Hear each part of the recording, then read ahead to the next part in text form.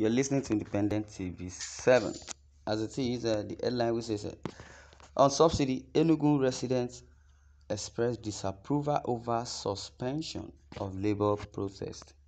The suspension of protest over harsh economic policies of President Bola Tinubu by the Nigerian Labour Congress. And the Trade Union Congress betrays the majority of Nigerians. Okay.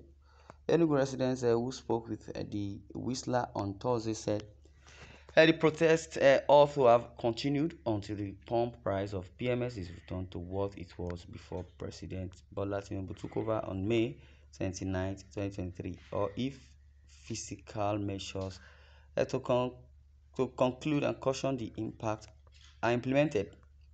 Tinubu had on assumption of office announced the removal of fuel subsidy, which triggered the price of PMS from 230 naira to 617 naira. Amechi Eze said, I know there is a court order restraining the organized labor from going on strike. But I see no reason why such should be obeyed because governments at all levels do not obey court orders. But they know how to rush to court to seek constitutional rights when matters go against them. I personally wanted the protest to continue, including indefinite strike actions. Wow. The point I want to emphasize on is the point Amechi Eze said once again, I know is a court order restraining the organized labor from going on strike. But I see no reason why such should be obeyed because governments at all levels do not obey court orders, but they know how to rush to court to seek constitutional rights when matters go against them.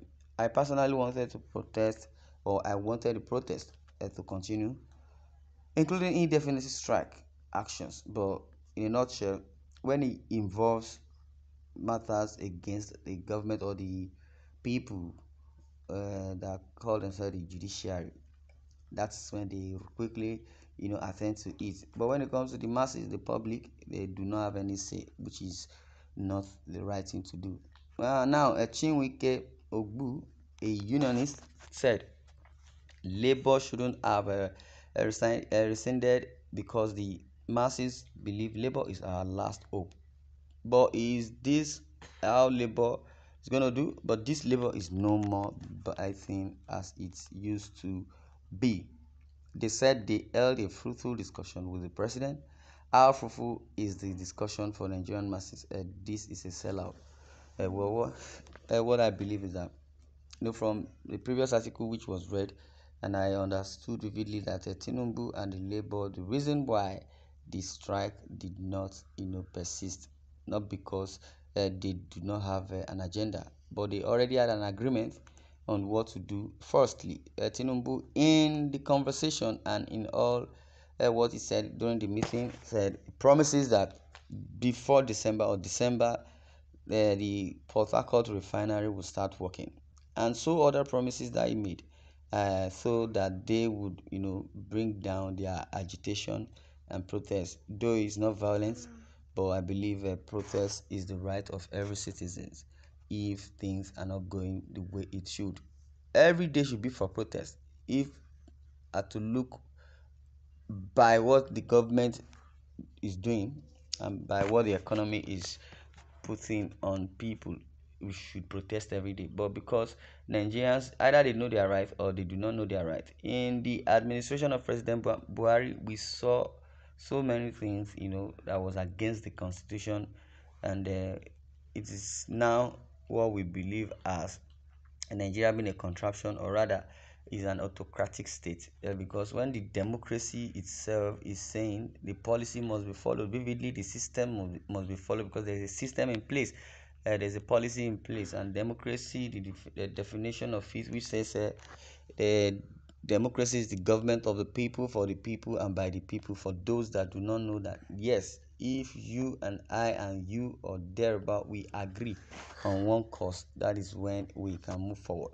But if labor is keeping to his promise by protesting continuously, and we see that there are no changes. That is when we can even say, God, and your hand with it. I would say Barrister Ben Nwoye, former chairman of the All Progressives Congress, Enugu said Labour did well to have obeyed the court order. It is true that ahead of removing the subsidy, the fundamentals ought to have been carried out, such as making our refineries functional. But Labour suspending the protest after meeting with the president means that they might have seen the sincerity in his submission. It is good to have him the benefit of doubt. And again, protest is different from strike. Labour protested yesterday, not a strike. They didn't go on strike. They only protested to let the president know that this is our plight and this is what we feel from our own side. Labour representing the masses, because it's the Nigerian Labour Congress. So anything as a report that they give is what will stand as verdict. Protest wasn't strike. They have not gone on that strike. But if they will go on indefinite strike, it simply means the president did not adhere to their call. Now, furthermore, Alex Eze, student of mass communication, said ex-President Buhari kept promising to fix our refineries for 8 years. He left as the nation's petroleum minister but achieved nothing. Tinubu won't be angry and won't do anything different. Tinubu is doing as if he's not prepared for his job. He would have started by fixing at least one of our refineries or shown commitment towards fixing them. Charles Ogu, a lawyer, said Labour was not serious, okay? They would have collaborated with civil society organizations, and Labour cannot demonstrate effectively over subsidy without involving other relevant bodies or unions because it is a matter concerning everybody. What they did yesterday is only in their interest. So we remain where we are. If salaries are increased or palliatives provided, the masses won't benefit optimally. It will only be for government employees, so Labour should expand its scope by involving relevant unions if they are simply not acting a script. And it has been recalled that the organized labor on Thursday announced that it had suspended its protest after holding a fruitful discussion with the government. Wow. With the government. Well, this is where I'm going to draw the curtain. I'd like you to share your views in the comment section. Don't forget to subscribe to our YouTube channel as Independent TV 7. Thanks for listening and God bless you.